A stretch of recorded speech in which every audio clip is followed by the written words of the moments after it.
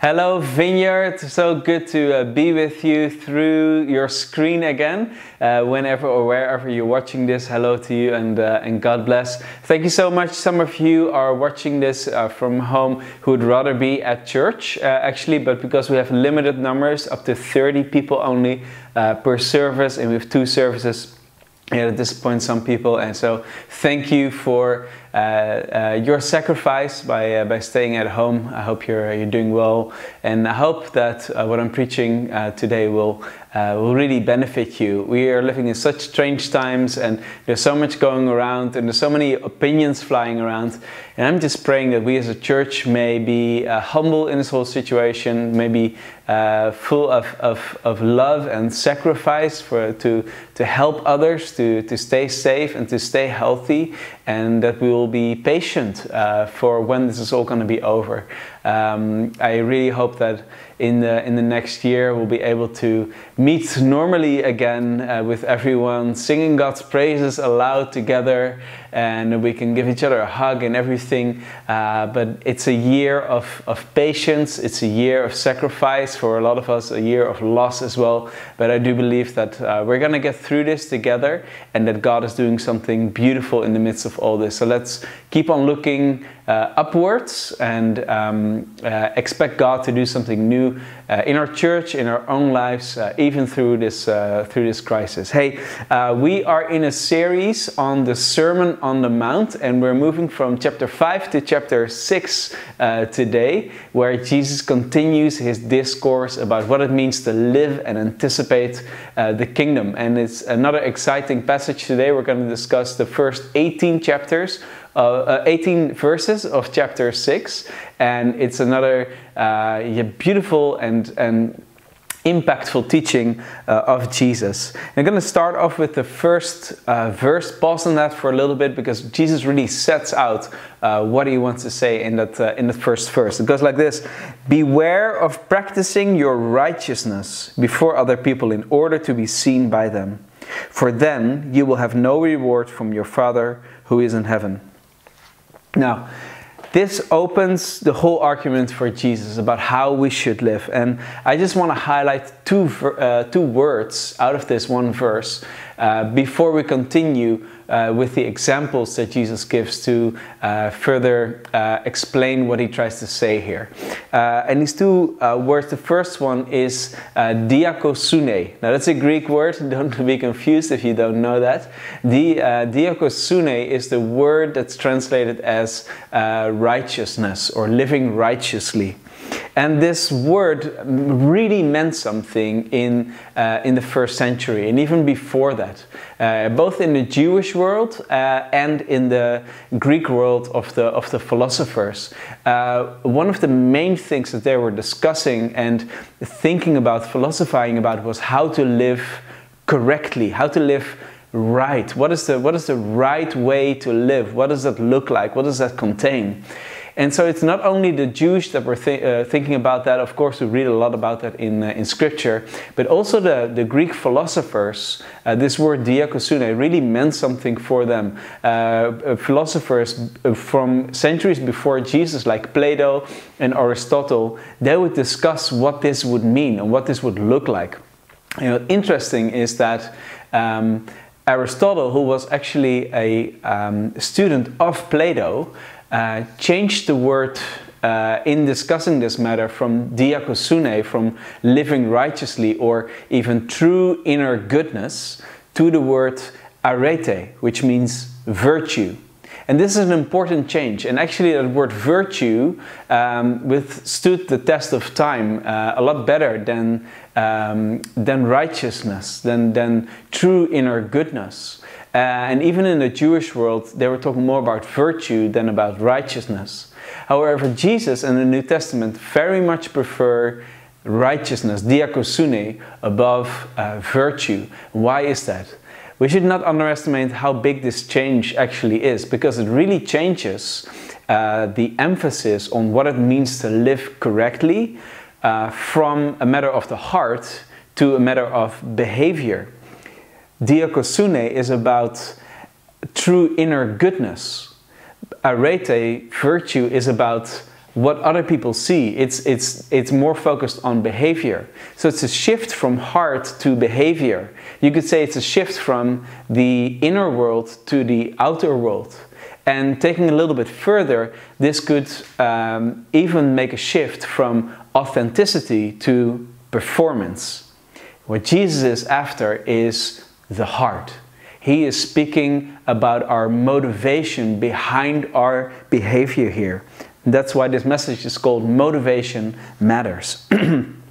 Diakosune, righteousness, living righteously, the right way of living, or even true inner goodness, is a matter of the heart first and of behavior second. True inner righteousness, according to the New Testament, is about coming into right standing with God and living your life to glorify the Creator. And this is why righteousness can only really happen after believing in Jesus Christ, after our sins, our unrighteousness being forgiven through faith about what Jesus did on the cross and His resurrection, because then we come into right standing with God, and He changes our heart, and that as a result of that, our behavior also changes. So it's a change that happens from the inside out. Now, the second word I want to highlight before we continue is in order to. And that's really a key phrase to understand what Jesus tries to say here. He says, don't live out your righteousness in order to be seen by others. And that's key to understanding this first verse. This gives away the true motivation of the heart behind the behavior that other people get to see. Are you doing it to get the applause, the recognition, adoration perhaps, and fame from other people? Or are you doing it purely to glorify God and to live righteously in His sight? So the question is not, was I seen? I mean, not all our behavior we can do in secret. So that's not the question. The question is not if I was seen giving or praying or fasting. The question is, did I do it in order to be seen and appear in a certain way? Now Jesus is going to explore what he's trying to say here in with three examples, and they were not just random picks. He chose these three examples on purpose because how he will explain this in terms of giving, prayer, and fasting, those were seen as the three pillars or the three main practices of Jewish piety, of righteous living. If you would ask a first century Jew, what does it mean to live righteously and to be a good person? They would probably answer, give some money to the poor, pray a couple times a day, and fast regularly. And so Jesus speaks to these three main practices in Jewish life. Let's start off with what he has to say about giving to the poor. Thus, when you give to the needy, sound no trumpet before you, as the hypocrites do in the synagogues and in the streets, that they may be praised by others. But truly I say to you, they have received their reward. But when you give to the needy, do not let your left hand know what your right hand is doing, so that your giving may be in secret. And your Father who sees in secret, He will reward you. Now, if you give something away to be known, in order to be known as a generous person, brother or sister, you've got a problem. Now, the trumpets mentioned here were probably symbolic. I don't know if people actually would do that. They would sound the trumpet and then give alms to a poor person on the street. Perhaps some dudes even did that. But I guess it's more symbolic. And I guess this is where the phrase tooting your own horn comes from. But I guess a modern day equivalent would be if you give some money to a poor person or if you do good for someone, don't post about it on Instagram. That might be a good equivalent for our day. Jesus says the applause that you get from people, that's all the reward you're going to get. God wants nothing to do with it. Other people may be applauding, but He isn't. If you want to glorify God with your generosity, then let your giving be done in secret. In other words, no one else but God has got to know about it. And perhaps your spouse, since you're sharing a bank account and everything. And Jesus uses the word hypocrisy, or the hypocrites. And that's an interesting term that he uses. It's not found much in ancient scripture, but he uses it as one of the first, and he uses it often to confront the behavior of the religious authorities in his day. And he often sought out confrontation with them to point them to this. He would say, like, you're like graves that are painted white, and they reflect in the sun and they look pretty, but underneath there's just dead bones. And Jesus confronted them with their double standards, with their need for praise and recognition, and the way that they would judge others with a measure they didn't even keep for their own lives. And hypocrisy really was a big deal for Jesus. What's interesting about hypocrite is that it's a word that comes directly out of the context of acting. And this helps us to understand what it means. It's about putting on a show. It's about acting a certain way so that others may receive you in a certain way, see you in a certain way, while that's actually not you. You're just playing a role, you're putting on a show, but it's not the real you that is acting. It's the me that I want others to see, but not the me that I really am. I don't know about you, but when I read the Gospels, I often imagine myself being one of the disciples.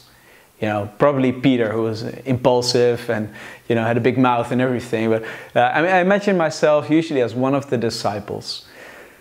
But I'm thinking, you know, every now and again I should imagine myself being one of the Pharisees, one of those hypocrites that he was speaking to. Because perhaps some of those things that Jesus is confronting and highlighting, they're actually directed at me, not at someone else, not as, oh, those legalists or all those people who think differently than I do, they're the Pharisees. No, but what if actually I am the Pharisee? What is the hypocrisy in me? Are there things that I do or say or post that don't really reflect what's going on in my heart? And maybe even a deeper question is, do I sometimes put on a show before God? Do I present myself to God in a certain way, even though I know I can come just the way I am and He accepts me?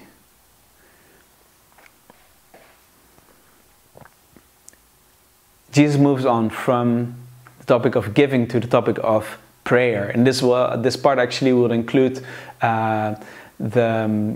the Lord's Prayer, which I will skip. We've talked about this numerous times. We'll talk about it again when we preach on prayer. But he's speaking to the heart of prayer. So let me read the verses around it. When you pray, you must not be like the hypocrites again. For they love to stand and pray in the synagogues and at the end of the street corners, that they may be seen by others. Truly I say to you, they have received their reward. But when you pray, go into your room, shut the door, and pray to your Father who is in secret. And your Father who sees in secret will reward you. And when you pray, do not heap up empty phrases like the Gentiles do, for they think that they will be heard for their many words. Do not be like them, for your Father knows what you need before you ask Him. Now again, Jesus points at hypocrisy as something that deeply disturbs the authenticity of your relationship with God. Now, Jesus is not against like any form of public prayer. I mean, we did it in church. I would lead in prayer, for example, or you did it in your small group. You pray together, you pray out loud. It's a public way. Jesus would continue to teach the Lord's Prayer, which is often prayed in a communal setting, and it's supposed to be, it's our Father who is in heaven, not my Father. So it's really something that we're supposed to also pray together with other people. So Jesus is not against public prayer. What he's pointing out is that prayer should never be a performance. Prayer is not supposed to impress others. It's and when we do try to impress others, he says God won't be impressed with that hard attitude. The last verse here may raise some questions. I mean, what does Jesus mean with this heaping up of empty words? The key to understanding that is the word Gentiles. He says, don't heap up empty words like the Gentiles do. And the Gentiles were the non-Jews that did that. Jesus is not against long prayers. I mean, the Bible says that he would go out and pray by himself for a long period of time. He's also not against repetition. In the Garden of Gethsemane, he would go out and pray the same thing a couple of times. So he's not against repetition. And he's certainly not against persistent prayer. He taught a whole parable about a woman that demands justice from an unjust just. And he says, be like that woman. Like, persist in prayer, because God is not unjust, he is just, and he will certainly receive that and work with that. So he's not against long prayers or repetition or persistence. He is against this heaping up of empty words. So what does that mean? He says that Gentiles, the way they pray, is off because their whole approach to prayer is off. It's not just that they are praying to a different God than the creator of heaven and earth, than to Yahweh. Their whole approach to prayer is wrong. What they would do is they would pray like in a trance, and they would repeat the same phrase over and over again and just try to do something to please their God, small g God, in order to get something. Their approach to prayer was, I'm praying to manipulate my God or to move him to do something for me. And Jesus says that whole approach to prayer is off. And frankly, this is an approach to prayer that can sneak into our prayer life as well. When we persistently pray just because we want God to do something for us. But Jesus says that approach to prayer is off. Just about this Gentile prayer, just remember the scene on Mount Carmel where Elijah challenges the prophets of Baal to a duel, and where they have to light a fire in a supernatural way. What do the Baal prophets do? They jump around the altar. They say the same phrase over and over again. Baal, answer us, Baal, answer us. And they do it for a whole flipping day, whole morning and afternoon. They're jumping around, they're praying the same thing over and over again. They cut themselves with swords just to try and please their God, to move on their behalf. Jesus says, this is completely the wrong approach to prayer. He teaches prayer is about intimacy with God. It's our Father who is in heaven. He is a Father. This is an intimate relationship that we're talking about. And that's why private prayer is more important than public prayer. I love how Dallas Willard describes prayer. He says, prayer is an intelligent conversation about matters of mutual concern. Love that. If our approach to prayer is just to get God to do something for us, prayer is just a giant exercise in missing the point. Through prayer, we want to get aligned with God's will more than the other way around. In prayer, we connect with our Father, we pour out our hearts, and we seek His direction. Yes, part of prayer is about directing God's attention to a certain situation. And yes, we don't pray to get something from Him, but instead through prayer we partner with Him to see His kingdom come and to see His will being done on earth as it is in heaven. That's what prayer is about. So again, Jesus points out that your motivation matters. It's about intimacy with God. It's about seeking His face. Prayer is not a performance, nor a way to manipulate God to do something for you. It's an intimate conversation with God. Now lastly, he discusses fasting. So let me read those verses to you. When you fast, just quickly, not if you fast. It wasn't if you give, or if you pray, or if you fast. It's when you do. Jesus confirms that they are really good things to do. When you fast, do not look gloomy like the hypocrites. Again, the hypocrites. For they disfigure their faces, that their fasting may be seen by others. Truly I say to you, they have received their reward. I'll get back to this reward stuff later. But when you fast, anoint your head, wash your face, that your fasting may not be seen by others, but by your Father who is in secret. And your Father who sees in secret, He will reward you. So again, the same principles apply. Don't make a performance out of your spiritual life. Whether it's generosity or prayer or fasting, the only one we should be doing this for is God. And so Jesus says it's so much better to do these things unseen, to do these things in secret than in public. Jesus is so outspoken about hypocrisy because He knew that hypocrisy corrupts our authenticity and destroys intimacy. God is inviting us to an intimate relationship with Him. And we grow in intimacy when we live out His generous heart by showing generosity to others. We grow in intimacy when we seek His face in prayer. We grow in intimacy when we deny ourselves of food for a while in order to go deeper with Him, to let go of some things, to grab a hold of the things of God. These things help us to grow intimate with Him. And God longs for you to grow more and more intimate with Him. Intimacy is the reason why we exist. It's our soul's deepest need to be intimate with God. But when we make a performance out of it, we miss out on that intimacy, which is the reward that Jesus is speaking of. And He says, I hope that you enjoy the applause, because it's all you're going to get out of this. As soon as you shifted your focus from seeking intimacy with God to seeking recognition of others, God tuned out. So I hope you enjoy all the likes to your Instagram post. I hope that people may think of you as a very spiritual person. I hope that they may be very impressed with you. But you're missing out on the very thing that makes your soul healthy, and that's true intimacy with God. Here's the thing. The Father doesn't just see in secret. He is in secret. He is found in the secret place. He's not found. Intimacy with Him, an experience of Him, is not found in the public place where everyone can see it.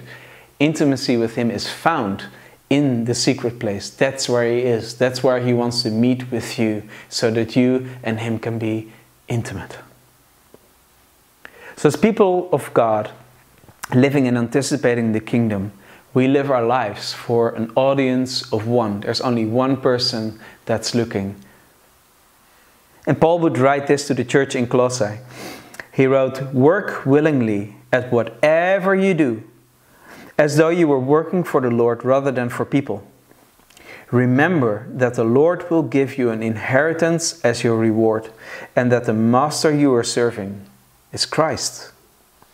Here's the thing. I want every single part of my life to glorify God. I want every single area of my life to be submitted to the Lordship of Jesus Christ. For far too long we've divided the world up in the sacred and the non-sacred, as if there's a difference, as if not this whole world is sanctified by God. As if God is only interested in what we do when we do spiritual things. God is just as interested in me washing the dishes, spending time with my daughter, driving my car, doing some shopping, etc., as in my time spent on my knees. I glorify Him in everything that I do. At least, I want to glorify Him in everything that I do. You know, one thing I hate most of this whole crisis and everything when it comes to our church life is that we can't sing together. Man, that really bums me out. I love singing together. I love worship. I'm a worshiper. I'm a bad singer. I'm an alright guitar player, but I'm a worship leader at heart. And so that not being part of our church services, it really bums me out. And it probably does the same for you. And you may also not agree with that whole policy. I don't either, but hey, let's obey the government for this while. And I see a lot of Christians getting into hissy fits about this. But I'm wondering, you know, worshiping God is not just done in singing. And also the singing, you can sing at home, you can sing in your car, you can sing on your bike, you can sing whenever, wherever you want, even with your favorite worship music. What if what we need to emphasize in this time is that worship is not just singing songs to God, that worship really is our whole life being an offering of worship to our God? What if that's what needs to be highlighted? What if that is what God also wants to highlight in our lives? You are singing a song of praise by spending quality time with your family, by giving your kids your full and undistracted attention when you're with them. You glorify God by giving up some of your personal privileges to keep others safe, or to at least make them feel safe. Lastly, anticipating the kingdom. Jesus confirms that the importance of giving and prayer and fasting when he says, when you give, when you pray, when you fast. Not if, when you do this. These things are important. They help us to grow more intimate with God. And perhaps there is an invitation to you from God to seek him in this time when our whole Christian lives are more private than ever. Perhaps there's an invitation from God to grow more intimate with him through spiritual disciplines. I think they have been undervalued in our Christian world for way too long. Take some time to evaluate your prayer life. What does it look like? Is it regular? Is it several times a day that you said even if it's a few minutes for prayer?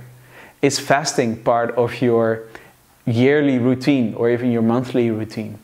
What does your giving look like? Do you have a generous heart? Giving is not only, I guess, with money, but also with your time and your attention, or with your prayers. What has the Holy Spirit been challenging you about for a really long time? And perhaps he's inviting you into right now to give this some more attention. 2020 has been a very, very difficult year for, I guess, most of us. Also for our family, it's been a year of loss. We've had a lot of challenges, a lot of difficulty. It's a year with so much uncertainty, perhaps with fear, probably with frustration. 2020 has been a difficult year, and the thing is, we don't even know what 2021 is going to look like at this point. But if we respond to the Spirit's invitation to experience intimacy with God by adopting spiritual disciplines like regular prayer, intercession, fasting, seeking silence and solitude to meet with God, simplicity, there's a whole bunch more that I don't have ready here yet. Spiritual disciplines to grow intimate with him. If we do that, if we respond to the Spirit's invitation, 2020 might be your best year spiritually ever, and I think that's what we really desperately need. Shall we pray?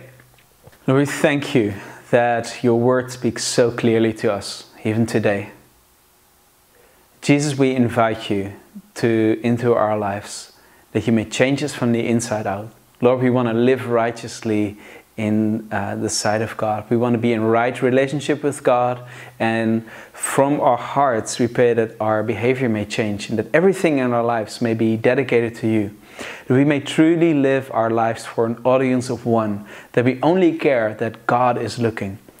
And I pray that our whole lives, everything that we do, everything that we say will be worship for you.